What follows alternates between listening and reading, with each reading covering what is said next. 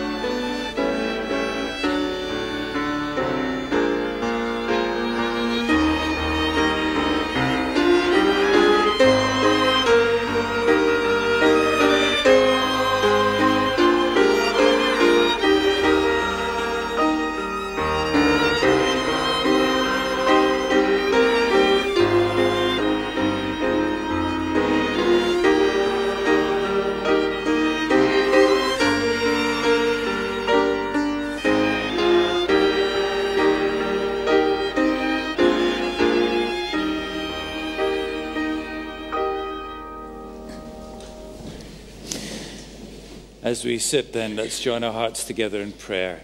Let us pray.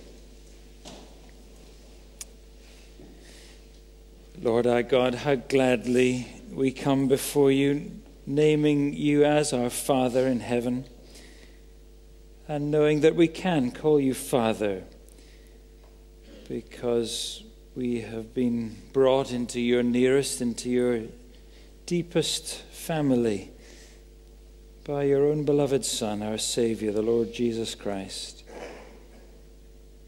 And how we rejoice to glorify you by exalting his great name and loving it, and cherishing it, and proclaiming it in all the world, the name above all names. However much by some that name is hated and makes us hated also, we rejoice in that name and we love the Saviour's name.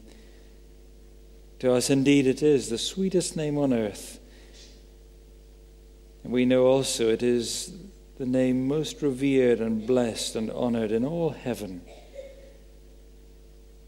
And how we long, O God, for that kingdom, a kingdom of heaven, to be known fully and completely here on this earth. In this benighted world of ours, so aching for the day of release, the day when at last we will see the full potential of your wonderful creation released from the curse of sin and death, resplendent in glory as you have purposed that it shall be.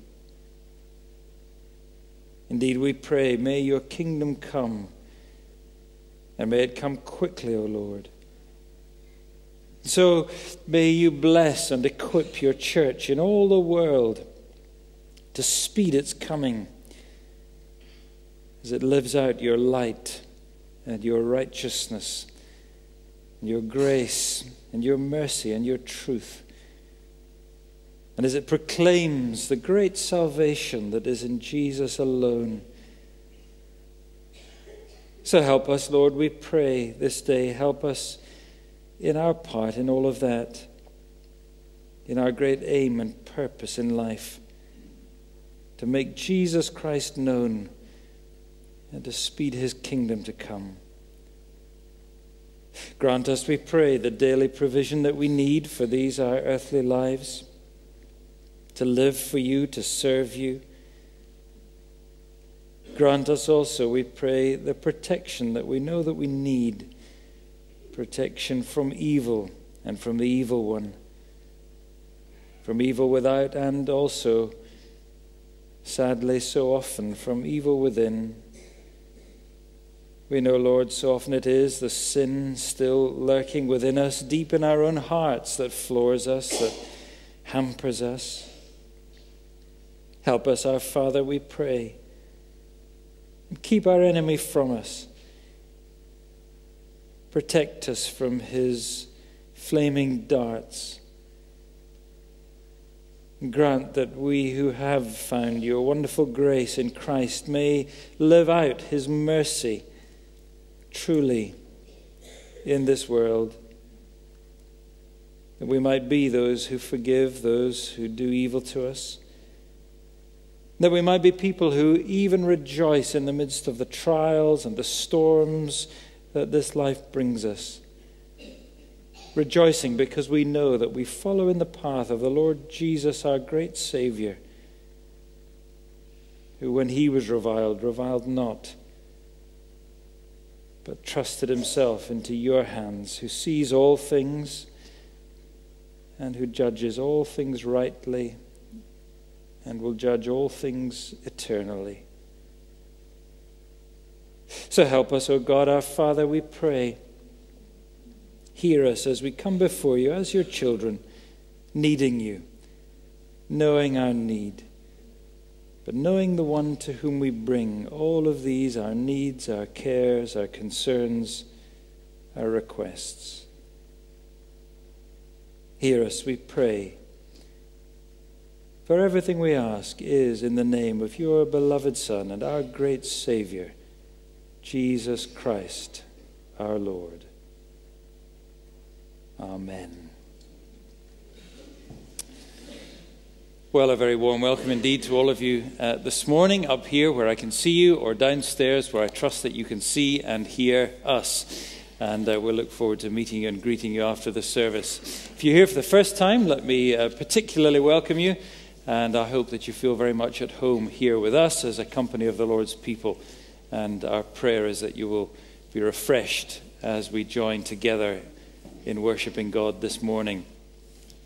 Can I draw your attention to these sheets? There should have been one somewhere on your chair or under your chair or in the hymn book or into your hand on the way in.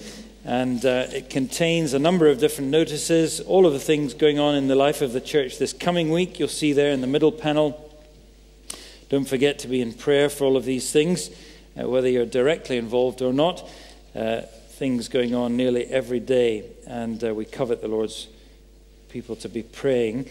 Notice on Wednesday, the lunchtime talk. Do remember Josh as he preaches at lunchtime. And this Wednesday evening is our small group Bible studies evening. And those will be happening around the city or centrally here. And if anybody wants to know any more about that, please do grab me or one of the ushers or staff after the service. We'll be glad to point you in the direction of one of these groups.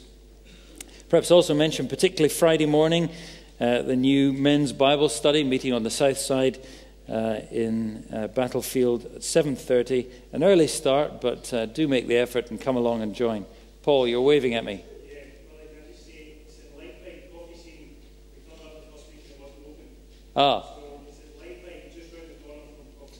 It's at Light Bite, just round the corner from Coffee Scene. Is that right? Okay, good. Speak to Paul Hodgkinson afterwards if you're in any doubt about that. Well, I'll leave you to peruse these at your leisure, and do use them to help you in your prayers throughout the week. But we're going to turn now to our Bible reading. You'll find it there in Matthew's Gospel, chapter 5. And we're back into this study on the Sermon on the Mount that we started just a few weeks ago. Matthew chapter 5, if you have one of the Blue Church Bibles, you'll find that, I think, on page 810. And again, we're reading this passage at the beginning of the Sermon on the Mount. We call them the Beatitudes. And Matthew chapter 5, verses 1 to 12, where Jesus is teaching his disciples, those he has already called to follow him. We read that in chapter 4, verses 18 and following, how he called these brothers, Simon and Andrew, to follow me. And then he went all throughout Galilee, teaching in the synagogues, proclaiming the gospel of the kingdom, and healing every disease and affliction from among the people. And here Jesus is teaching the gospel of his kingdom to those who are gathered around to follow him. So Matthew 5 and verse 1, seeing the crowds, he went up on the mountain, and when he had sat down, his disciples came to him, and he opened his mouth and taught them, saying, Blessed are the poor in spirit, for theirs is the kingdom of heaven. Blessed are those who mourn, for they shall be comforted. Blessed are the meek, for they shall inherit the earth. Blessed are those who hunger and thirst for righteousness, for they shall be satisfied. Blessed are the merciful, for they shall receive mercy. Blessed are the pure in heart, for they shall see God.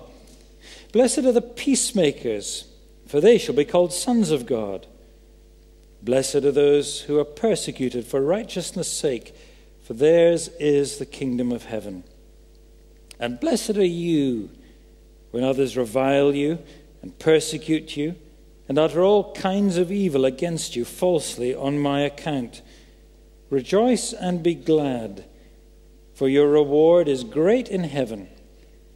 For so they persecuted the prophets who were before you. Amen. And may God bless to us this his word.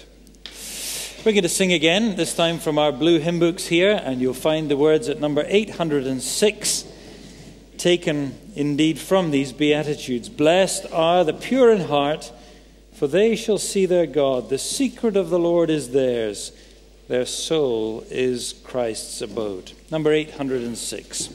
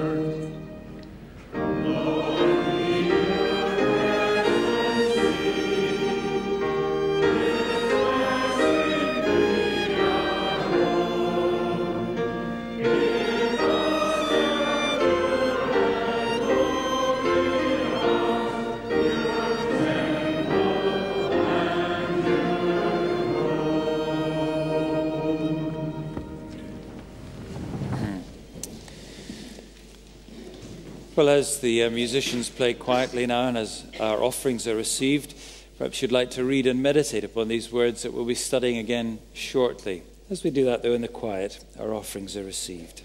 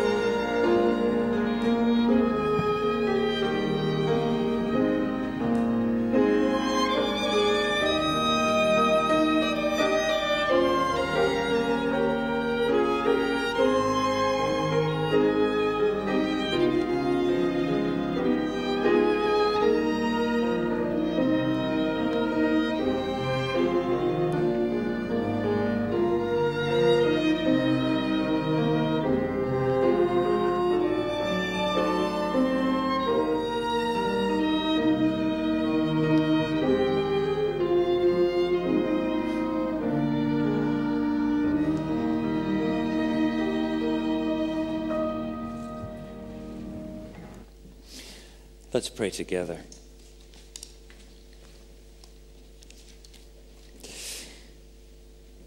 Your kingdom come, your will be done on earth as it is in heaven. Lord, this is the prayer that you have commanded us to pray and taught us to pray. And therefore this must be a prayer that you desire to answer and will answer, and indeed are answering even now, although so often our blinded eyes see only in shadow what it is that you are doing in this world and how.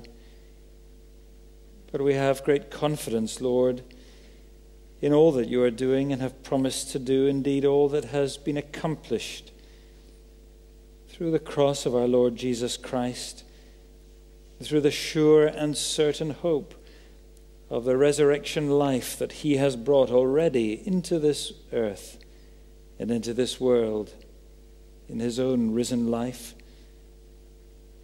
a life promised for all who are his, and indeed for this whole universe, when one day in the twinkling of an eye will at last be changed and filled with the righteousness of the glory of heaven as the waters cover the sea.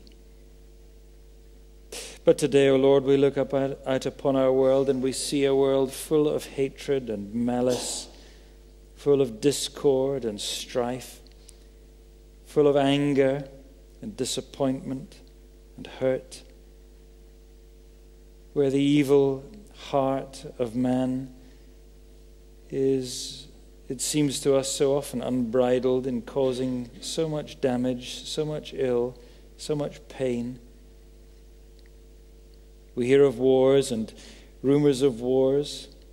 Nowadays we see on our television screens and on our computers and mobile devices bombarding us day after day with news which should really be called bad news.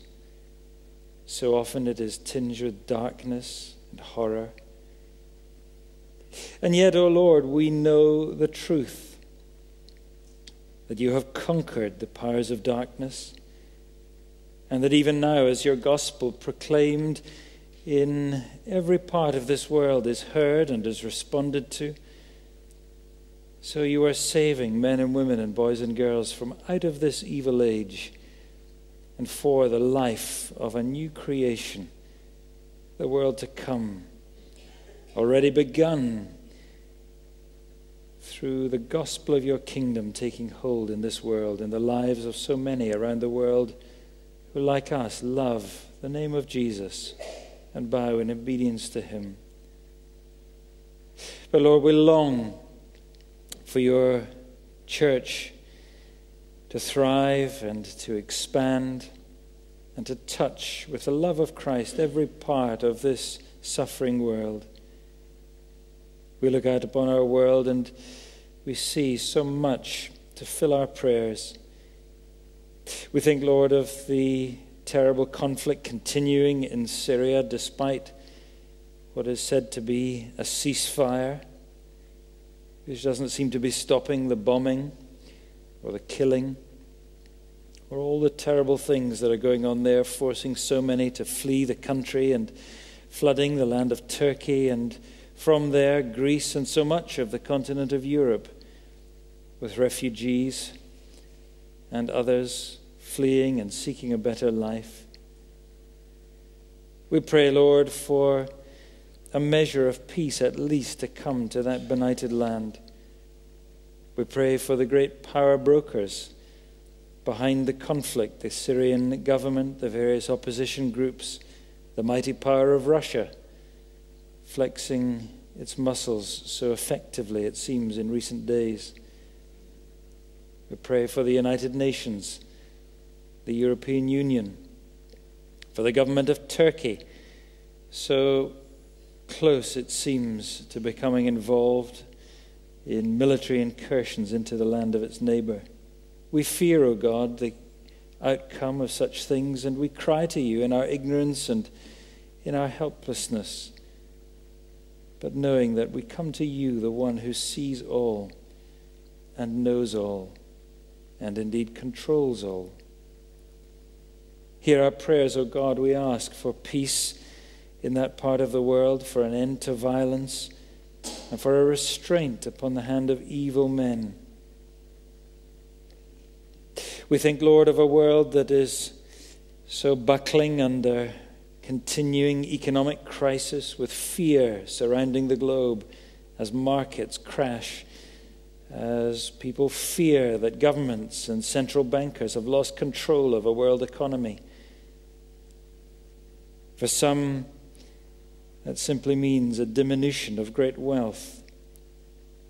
But for others, the hapless victims of economic collapse and calamity, may very well mean great poverty, hardship, and even starvation and loss of life.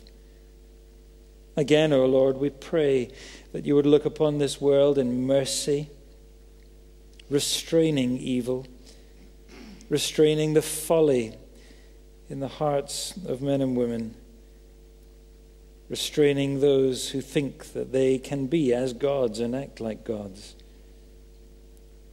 Remind us, Lord, that we are but mortal, but feeble. We can see only in part. Drive our governments and leaders, we pray, in our own Western world back to the values which gave the very governments that they now inhabit, but which so often now they see as unnecessary and hindering relics from a past. But the democracies, the freedoms, the rule of law, so many of the things that we take for granted and that we cherish, did not come out of the heart of man, but came as built upon a foundation that came from the truth of God. And now we're seeing in our own land and throughout the continent of Europe and across North America the disillusion, the anger, the unrest among populations that have lost confidence in their leaders and in political and economic elites who have drifted so far as to be totally out of touch with the lives, the desires and the needs of ordinary people. Have mercy upon us, O God, in these days of great moment in which we live, as our own nation faces another great referendum in June of this year, as the United States faces great and important elections for the next president in the autumn, as the whole of our continent in Europe faces such uncertainty over the future of its grand project, of its currency, of all of these things in which people have put their hope and sought salvation. Have mercy on us, O God. Turn our continent, our nation, turn our world, we pray, to seek the truth where the truth may be found, in the light and the life that is in our Lord Jesus Christ, in his word, in his way, in his kingdom, a kingdom so utterly foreign to the kingdoms of this world and so hated, therefore, but the only kingdom which will last forever and which will outlast the sun and outlast this present world and prove to be a foundation upon which to build our lives that is sure and certain, a rock which will not collapse. And so, Lord, we pray for your church in this, our own land, a land so in need of the enlightenment of the gospel of Christ.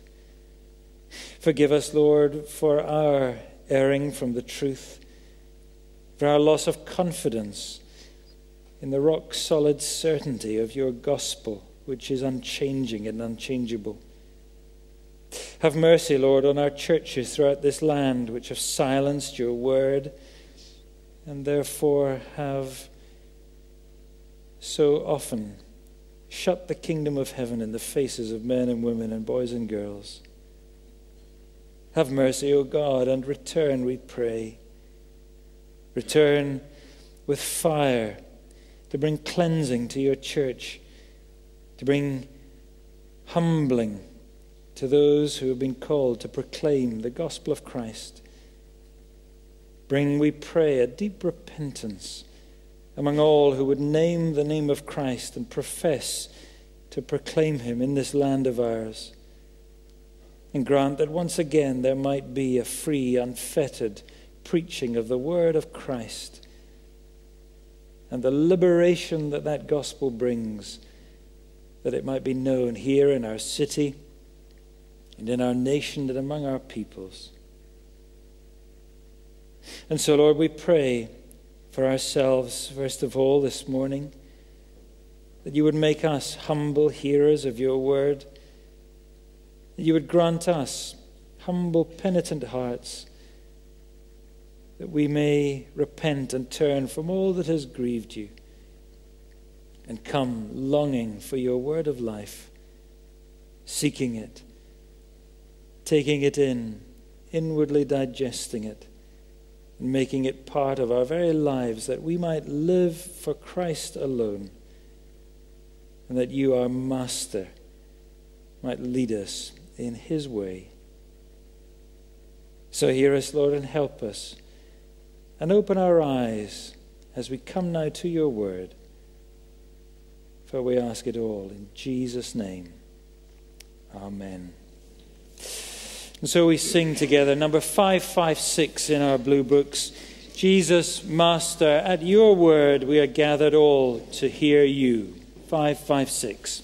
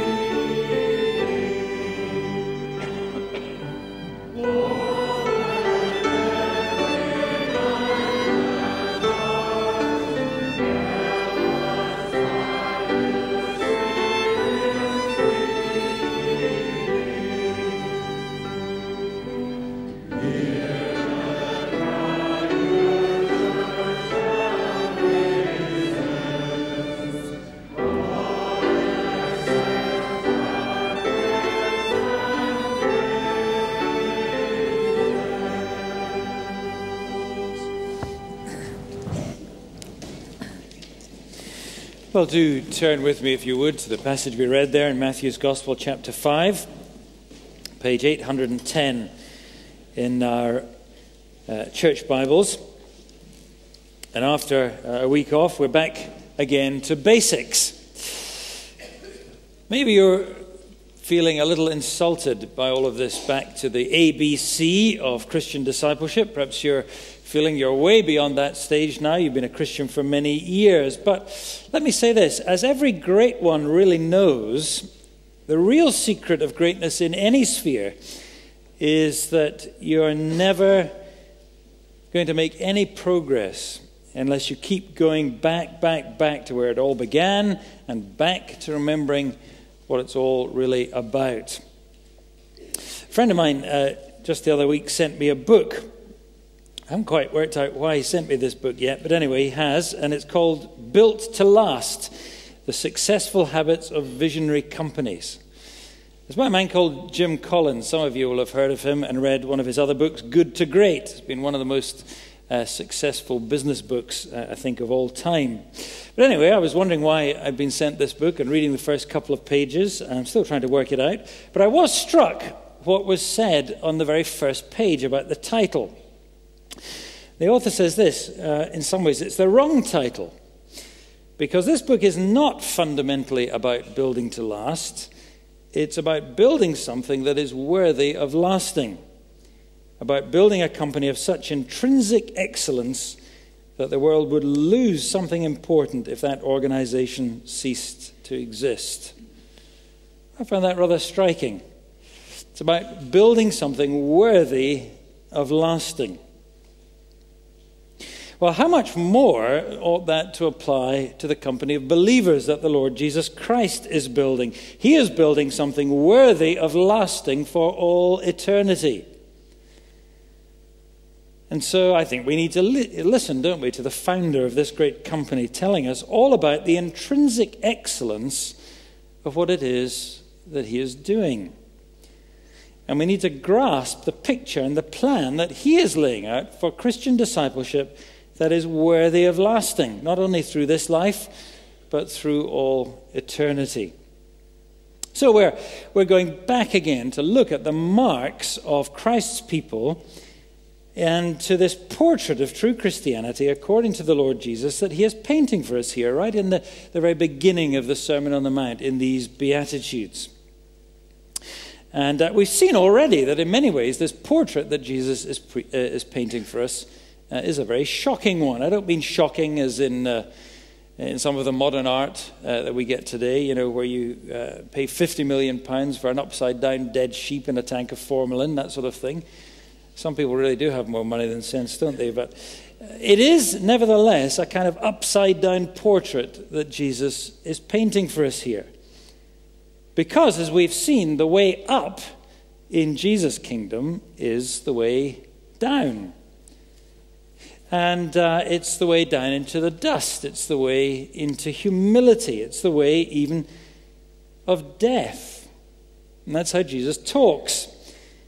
It's a cross-shaped portrait, if you like, of life that Jesus paints for us here and paints for us all through the Gospels. And that's why the dark shadow of the cross looms over Jesus' life, even from his birth, even from the very beginning of the Gospels. Go back and read Matthew chapter 2 and you'll see so clearly.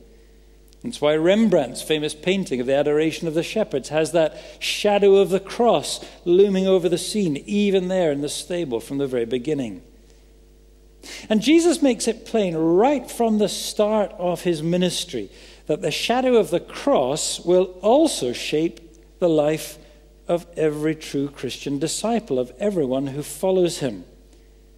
Take up your cross and follow me, he says. Lose your life for my sake, and that's how you'll find it. Listen to the words in Matthew chapter 16. You might like to look them up, where he's talking about the shape of Christian discipleship. Matthew 16, verse 21, we're told Jesus began to show his disciples that he must go to Jerusalem and suffer many things from the elders and the chief priests and the scribes and be killed, and on the third day be raised. But then he goes right on, doesn't he, to describe the disciples' life. Verse 24, if anyone would come after me, let him deny himself and take up his cross and follow me. For whoever would save his life will lose it, but whoever loses his life for my sake will find it. That is the true shape of Christian discipleship according to the Lord Jesus. Now that is very different, isn't it, from what we sometimes hear evangelists and preachers talking about today, when they want people to come to Jesus and find health and healing and wealth and prosperity and fulfillment and all of these things. But the shape of the cross is always there in Jesus' teaching, and it's right here in these Beatitudes, as we've already been seeing. And we've seen that there's a wonderful simplicity, and indeed there's a wonderful progression in these Beatitudes as you follow them through. Just look back at them again in chapter 5 there. These first 4 Beatitudes, they describe really the way into the kingdom of heaven. And what they're describing is that pattern of the cross applied to someone's experience, to crush and to destroy all sense of self-righteousness. It's a death, isn't it, to everything that this world esteems and approves. And it's a death indeed to all of our own self-esteem. When we are crushed, when we are empty, then we are submitting, well, just to the approval of God and not this world. We find then something that he alone can give, his declaration of blessing that can't be found any other way in this world. So verse 3, you see, it's not the spiritually rich who accomplish being blessed, but it's the poor, the bankrupt. It's those who have nothing to offer to God and who know that. And it's not, verse 4, the happy and the carefree, but it's those who mourn. It's those who know the reality of their own sin and who weep because of it. And it's not the mighty in this world's eyes, verse 5. It's not the self-assertive who can force their way into the kingdom of God. No, it's the meek.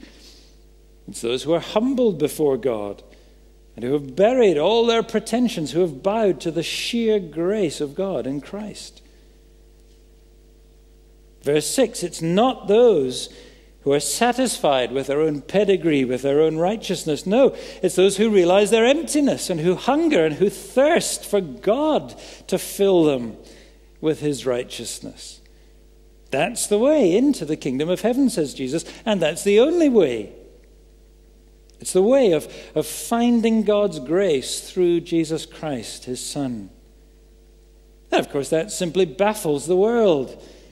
Because it's the very opposite, isn't it, of the way the world thinks and acts and lives.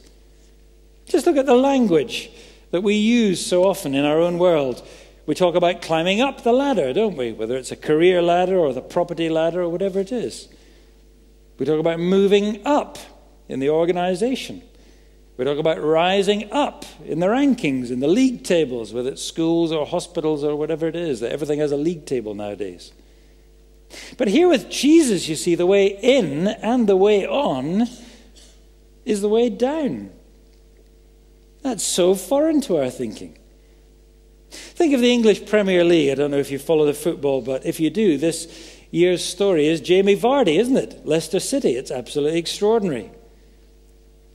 But it's going to take a monumental effort, isn't it, for Leicester City to remain on top. They've got to keep scoring goals. They've got to keep staying up. They cannot afford to slip down. Otherwise, Arsenal or Chelsea or whoever will just beat them to the top.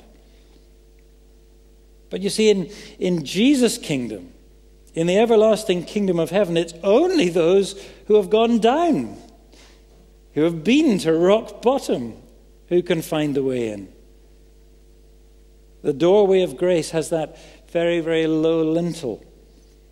And you have to stoop to enter. You have to leave all your pride behind. And the way on, you see, in this kingdom of Jesus is just more of the same. And that too is utterly baffling to our world. Look at the second half of the Beatitudes, verses 7 to 10. You see, they're simply speaking, aren't they, about living out the reality of that grace that we've found and which has come to us totally from outside of us altogether as a gift of God's blessing. But you see, God's blessing, God's grace can't come into our lives without becoming part of our lives truly. And so these things that are described in these verses here are simply the badges of membership of Christ's kingdom, proving that what has been hidden in our hearts is really real. Because, as we said last time, finding God's grace will inevitably mean living God's mercy. A real disciple, verse 7, a kingdom person is merciful. Well, they must be, because they of all people prize mercy. They love mercy because they've received mercy from God. And therefore they'll love their neighbor as themselves, which is just the other side of loving God with all your heart and soul and mind and strength, which is just what verse 6 is saying. Because to hunger and thirst for righteousness is to hunger and thirst for God himself, the righteous one. And the real disciple, verse 8, you see, is pure in heart. That is, they're transparent, they're honest, they're sincere before the world of men and women. And that's the outward mark of meekness, because the real disciple has buried all pretensions. The real disciple has faced God with honesty and sincerity and truth about themselves. And therefore they're liberated to be transparent and sincere before all the world. You see, when you know that God has seen through you and seen through all the spin and the deception and the pretense, when he has seen to the real you, well, you don't need to hide any longer, do you, the real you from anybody else? You're liberated. And the real disciple, verse 9, you see, is a peacemaker, because he knows what it means to be at peace with God. And therefore he's a true son of God. He shares the characteristic of his heavenly Father. And so he loves to bring peace to the broken and ruptured relationships of this world. There's a correspondence there again, I think, to the second beatitude in verse 4, because mourning for sin means that you want to deal with the awful consequences of sin wherever you see that in the world, and to bring peace. You're simply living out the grace of God that has flooded into your life as the mercy of God and the peace of God floods out of your life. But then look at verse 10, this last beatitude, because there seems to be a real paradox there, don't you think? Real disciples, those who are merciful, those who are pure in heart, those who are peacemakers, are persecuted. Peacemakers find themselves at war, according to Jesus. Well, that can't be right, can it? That must be a mistake. Surely that's not something that does fit into this portrait. There's been a word in the wrong place here. It's like a blot, isn't it? It's like a bit of paint that's got on the canvas off the palette in the wrong place and needs to be scraped off because it's spoiling the picture. Peacemakers being persecuted. Well, a lot of preachers today, a lot of churches today want to wipe that blot off the canvas, don't they? Surely if the church truly did live like this, as Jesus is saying, with the character described here in verses 7 to 9, surely it would be like heaven. Surely it would be peace on earth all around Christ's people. Surely these people would be feted and loved by the world. No, says Jesus. Live like that and it will mean persecution on earth. It will mean conflict all around his people. Because, you see, although the kingdom of God has come in Jesus' coming, and it is yours now when you come to faith in Jesus Christ, nevertheless, there is a not yet also about Jesus' kingdom. Look again at verse 3 and verse 10. Look at the first and the last beatitudes here. I wonder if you noticed that these two beatitudes are in the present tense, aren't they? Theirs is the kingdom of heaven. But in between, in verses 4 to 9, all the rest of them are in the future tense. Do you see that? They shall be comforted and so on. You see, there is a now, there is a present tense reality, and there is also a not yet, a future. All the blessings of Christ's kingdom, although they're real already, will only be complete and fulfilled in the future. Only when Christ's kingdom is consummated. Only when the Lord Jesus comes again to fully establish his kingdom, to usher in the new heavens and earth forever. Only then will there be an end to all mourning. Only then will we fully inherit the earth. Only then will there be a full and complete satisfying of all of our longings, all of our hunger and thirst for righteousness and so on. Only then will we see him. Only then will we at last rejoice, physically present in the Father's house.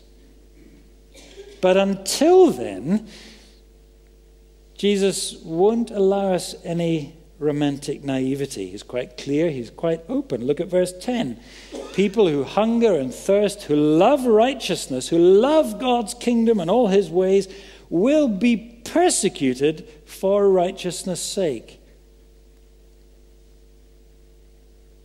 Why?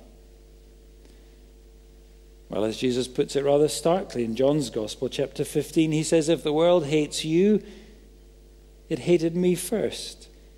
If they persecuted me, they will also persecute you. It's because, you see, to be a real Christian, to be a real follower of Jesus, is not just to find his grace and not just to live his mercy, but it is also to share Christ's experience. Jesus is very straight. There's no spin, there's no soft sell, there's no hiding it away in the small print. No, there is a paradox that is at the very heart of all true Christian discipleship. The true disciple is blessed. There is great rejoicing even now, not just in the future. But at the same time, Jesus says the real disciple will have scars. You will be reviled on my account, says the Lord Jesus Christ. I want you to notice again the symmetry of these Beatitudes. You see, the eighth one takes us right back to the first. Both are in the present tense. It's very deliberate. It's definitive. Theirs is now the kingdom of heaven. And indeed, what Jesus is saying is that this last one, in a way, is evidence of the first. The truly poor in spirit, who has been humbled by God, they are truly blessed now, even if they are humiliated by the reviling and the persecution of men. Now, how can that be? That really does sound upside down, doesn't it? The world laughs at that kind of thinking. Who wants to be reviled? Who wants to be slandered? Who wants to be persecuted? There can be few things as stressful in life as false and slanderous accusations. Perhaps when you were young, you were taught that nursery rhyme. Sticks and stones can break my bones, but names can never harm me. Friends, it's not true, is it? It's not true. Tell that to the teacher who's been suspended on false allegations of maliciously abusing a pupil. Tell it to the person who's been accused falsely of rape or sexual assault or something, or child abuse 30 years ago in the past. People will seldom ever recover from those allegations, will they? Even if months and years later a court of law totally exonerates them. It's too late. So often their lives are broken, their families are broken, their whole future's in tatters. And yet Jesus says to his disciples and to his true followers, those who are committed to him and to his kingdom, that this will be the road that we must walk. But he also says that in that path, even now, not just in the future, but in that path lies the way of blessing now. The way of real Christian discipleship means that we will be both reviled and rejoicing at the same time, now, in this world. Because that's what it means to be united to the Savior, the Lord Jesus Christ. We share truly in Christ's experience. Let's think about those two words which dominate verses 11 and 12, reviled and rejoicing. Blessed are you when others revile you on my account.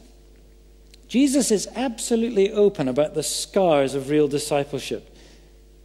In fact, it's so important that this last message in verse 10, he takes, you see in verse 11 and 12, he expands it and he applies it personally to his disciples in front of him. Do you see how he speaks about them all the way through? And now in verse 11 he turns and says, "Blessed are you, you followers of me. And you must grasp this above everything else." You see, Jesus is a preacher. He's not lecturing to these people about a theory. He's not just giving them some sort of interesting abstract ideas for them to ponder and throw around and chat about over coffee. No, he is proclaiming to them personal truth. He's giving them a word that's to be received, that's to be digested, that's to be learned and lived out in real life. And that's why we're all here this morning too, isn't it?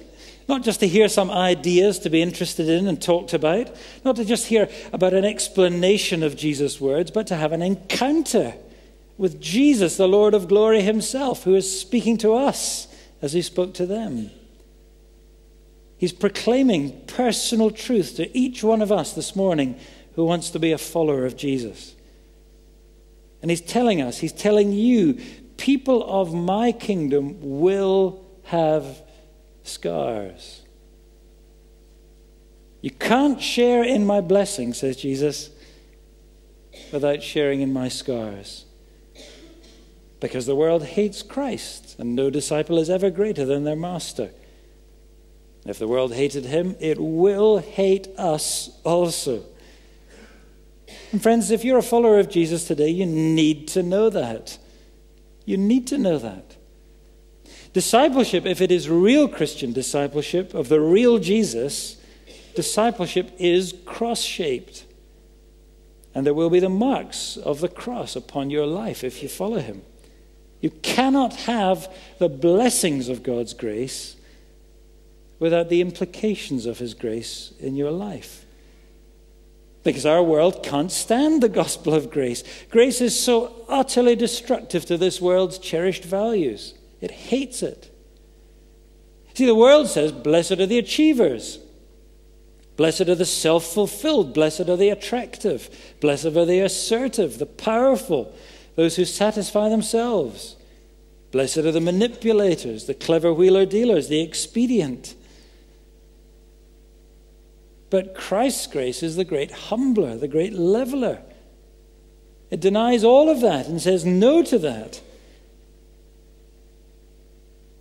And so therefore it wounds to the very heart all the pride of this world that we live in. And therefore the world will never accept a wounding message like that. And it will hate all of those who proclaim it and live it. And it will hate those who rejoice in a message of grace. And Jesus says to us, you need to know that. You need to understand that.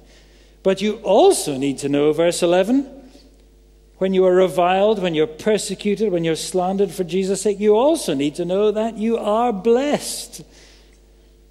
Because these scars, according to Jesus, are the very evidence that you are a beloved disciple. Not that you're a failed disciple. Not that you're someone who's made a great mistake. And that's why this is happening to you. Of course, he is talking about reviling on Jesus' account, not on your own deserving. He is talking about false accusations, not true allegations about your bad behavior. Jesus is not excusing Christians here from being rude and obnoxious people. Of course not. But when it is for the sake of Christ and his gospel that we suffer, well, as John Stott says, being despised and rejected, slandered and persecuted is as much a normal mark of Christian discipleship as being pure in heart and merciful.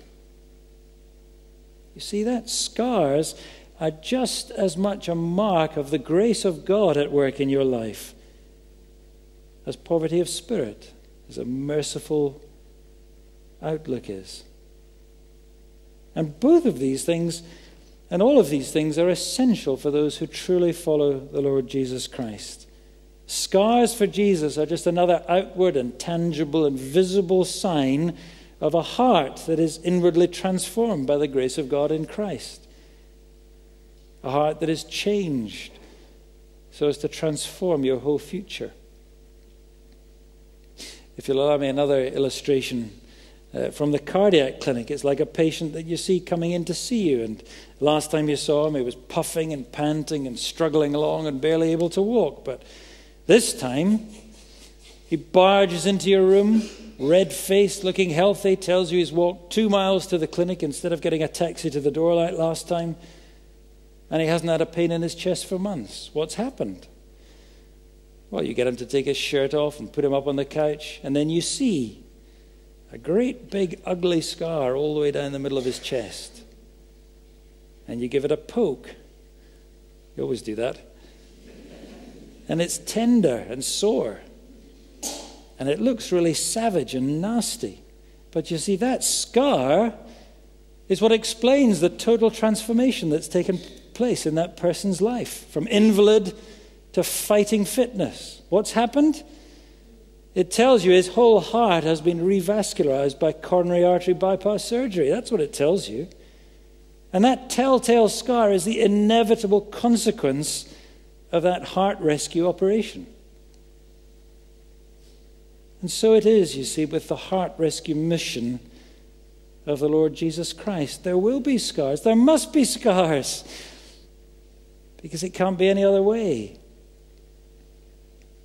For your heart to become mine, says Jesus, I have to get in there and possess that heart. You have to be transfused with the life that only I can give you. But that means that my life must become a real part of your life. And your life will become so closely identified with mine that the attitude of the world to me will become the attitude of the world to you. The disciple is like his teacher, says Jesus, the servant like his master. And if they call the master of the house Beelzebul, how much more will they malign those of his household? So you see, if we're true disciples of the real Jesus Christ, we will share the experience of Christ. And there will be reviling, there will be persecution, there'll be all kinds of slander and false accusation against us on his account from the world. There'll be the scars from the new atheist types like Richard Dawkins who think that we are utterly deluded. There'll be the violence from the Muslim extremists who love to kill Christians in Pakistan and in northern Nigeria and in the Aizol territories and in other places, even our western cities today. And there'll be the revulsion even of friends and family, won't there? Perhaps lovers who hate that our commitment to Christ means that we can't join them in the lifestyle that they've chosen and want us to choose to live along with them, but we can't. They'll hate us.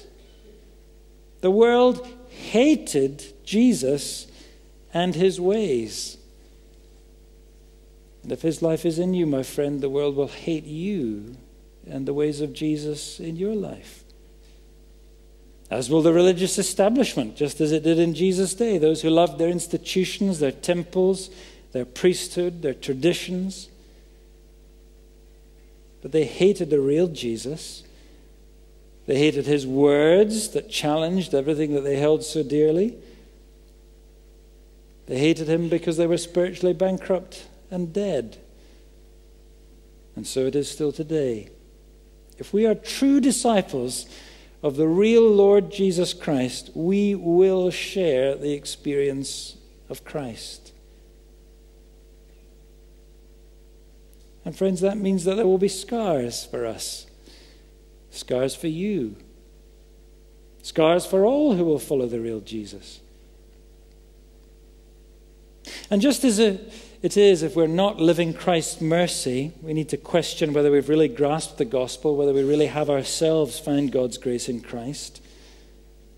So also, surely Jesus means that if there's no reviling, we must also question whether our faith is true faith at all. Because as Paul wrote plainly to the church in Philippi, it has been granted to you that for the sake of Christ you should not only believe in him, but also suffer for his sake. Blessed are those who are persecuted for righteousness' sake, for theirs is the kingdom of heaven. Amy Carmichael, the great missionary of Dohnavur in India, knew that, didn't she? And she expressed it so eloquently in the poem that many of you will know, Hast Thou No Scar? She imagines Jesus talking to somebody who claims to be his follower, and indeed who is someone with a great reputation as a follower of Christ. And the Lord says, Hast thou no scar? No hidden scar on foot or side or hand? I hear thee sung as mighty in the land. I hear they hail thy bright ascendant star. Hast thou no scar? Hast thou no wound? Yet I was wounded by the archer spent, leaned me against a tree to die and rent. By ravening beasts that compassed me, I swooned. Hast thou no wound? No wound? No scar? Yet as the master shall the servant be, and pierced are the feet that follow me, but thine are whole. Can he have followed far who has no wound or scar? To have no scars, no wounds from reviling or persecution or slander, that's always part of a discipleship, according to Jesus, that ought to be a cause for real soul searching in us. Because according to Jesus, if we're not sharing his experience, well, though we might prophesy in his name and cast out demons in his name and do mighty works in his name, the likelihood is we don't really know him at all. And he doesn't know us. If that's true, he'll have to say, won't he, on the last day, as he says a little further on in Matthew chapter 7, I never knew you. Not really, not at all. And that, you see, is why scars and wounds from all that we may face in our walk with Jesus, that's why they are a cause for rejoicing. Don't forget that second word. We are reviled, but we are also, even now, in the midst of these things, says Jesus in verse 12, we are rejoicing. We can rejoice and be glad, he says. Why? Because in sharing Christ's experience, look at verse 12. He tells us in sharing his experience, we are confirmed in our part in his great unfolding story of salvation forever. We are not out of step, but we're in step with his marvelous purpose of grace. We're not abnormal. We're not struggling and scarred because we're failures, because we're abandoned by God, because we're no use as Christians, but because he is at work in us and through us. That's why we rejoice. Rejoice, he says, because we stand foursquare with all the true faithful ones of the past, for so they persecuted the prophets who were before you. And rejoice, says Jesus, because we stand foursquare in the company of those to whom belong the inheritance of the future. Look, your reward is great in heaven. And that is the wonderful, wonderful message of grace and glory that wounds and scars for the sake of Christ serve to tell us.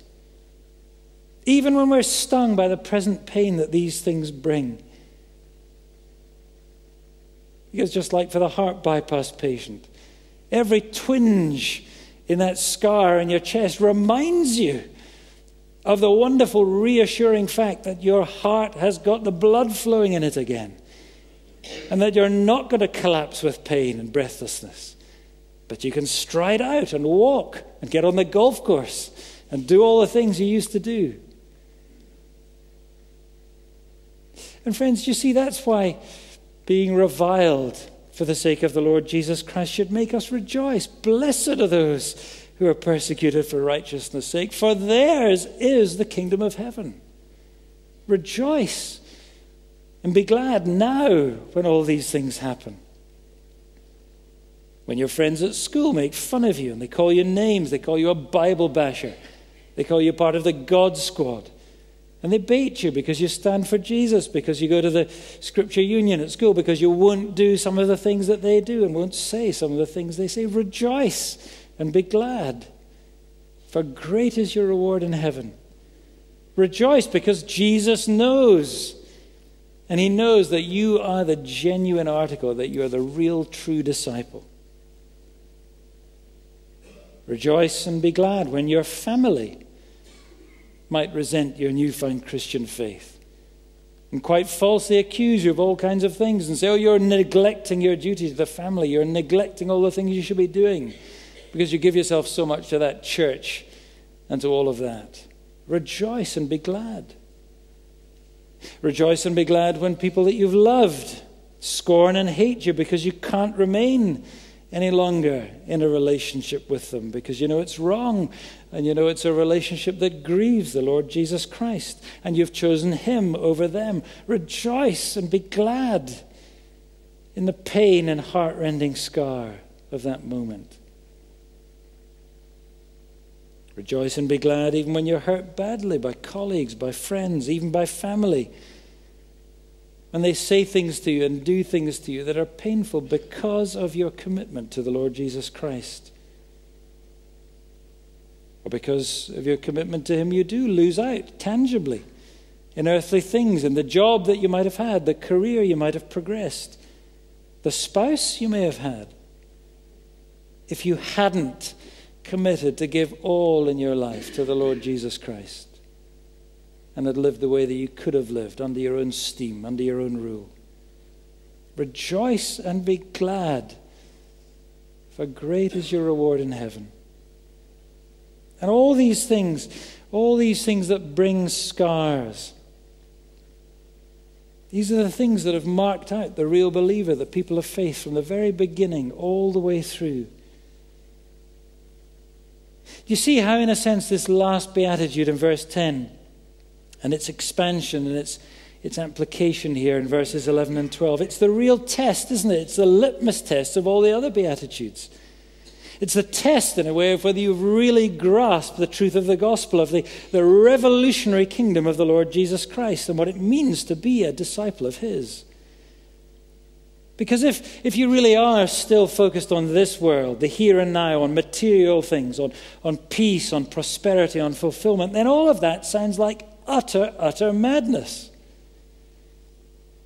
You can't possibly rejoice in persecution and slander and reviling. That is masochism. That is madness. Well, you see, friend, if that's how you think, you still have not really grasped at all the truth about this kingdom Jesus is speaking about. And if that's so, it's very unlikely, actually, you can really stomach any of the rest of these beatitudes either, if you're really honest. You might have previously thought these were wonderful sayings, but not any longer. Because to be truly humbled by grace, which is what all of these beatitudes are about, to be truly humbled in that way costs everything in this world. And many, just like the rich young ruler, find that cost too great and tremble and back off and walk away. But maybe over these last few weeks you have grasped Jesus' teaching. Perhaps you've been like one of those looking in the crowd as Jesus taught his disciples here. And you've been listening. And maybe you've heard Jesus speak and you've realized that he is what you want. That you want that real righteousness. That yes, you are willing even to suffer for him because you so thirst for him and you want him more than anything else. But then you read these Beatitudes about those who are blessed and you say, but that just isn't me. I am proud. I haven't borne for my sin nearly enough. I'm not meek. I'm not pure. I'm just not worthy of the Lord Jesus Christ, although I want him. Well, that just brings us right back to verse 3 where we began, doesn't it? It's the only place you can begin. And if that's how you feel, that you are just in the place you need to be to receive God's blessing in Christ, you're in the only place that you can receive God's blessing in Christ. knowing that you are poor in spirit. But blessed are the poor in spirit, for theirs is the kingdom of heaven. And so that kingdom can be yours, and it will be yours if you come to Jesus with that attitude of heart. If you receive from him what you can't possibly ever offer to him. There will be scars. There will be reviling and persecution and all kinds of evil falsely against you on Jesus' account. Not one of us, friends, can change that. But Jesus says also there will be reward, great reward in heaven, because the Lord Jesus has loved you and he has overcome this world. And he says there will be, even now, in the midst of that pain, there will be great rejoicing and great gladness of heart for all who share Christ's experience. They will share increasingly in the blessing and the joy of his everlasting kingdom of mercy. Blessed are those who are persecuted for righteousness' sake, for theirs is the kingdom of heaven. Let's pray. Our Heavenly Father, how we marvel at your kingdom, which so turns our world upside down. But how we rejoice in your grace that so turns our lives upside down, that you can make us rejoice even in scars incurred for the sake of your Son, because they remind us and they proclaim to us that we truly belong, that we have your marks upon us, and that we therefore have your arms around us. So help us, we pray, to rejoice and be glad when others revile us and persecute us, and even utter all kinds of evil against us falsely on your account. Help us to rejoice, because we know that so it has always been for the people of yours, and because we know that great is our reward in heaven with Jesus, our Master and our friend. So in his name, we commit ourselves to you. Amen. We're going to sing together as we close from our blue hymn books, number 663. Number 663, you'll walk with Jesus, you will know how deep, how wide his love can flow. They only fail to prove his love who in the ways of sinners rove. Walk with him now. That way is light. Number 663.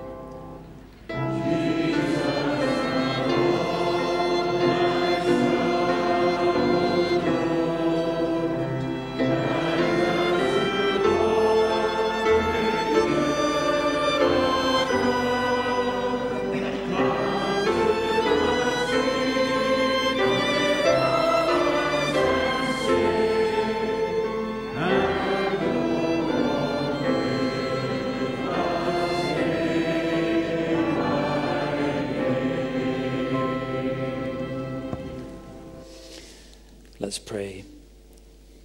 So may the grace of our Lord Jesus Christ and the love of God the Father and the fellowship of his Holy Spirit be with you all.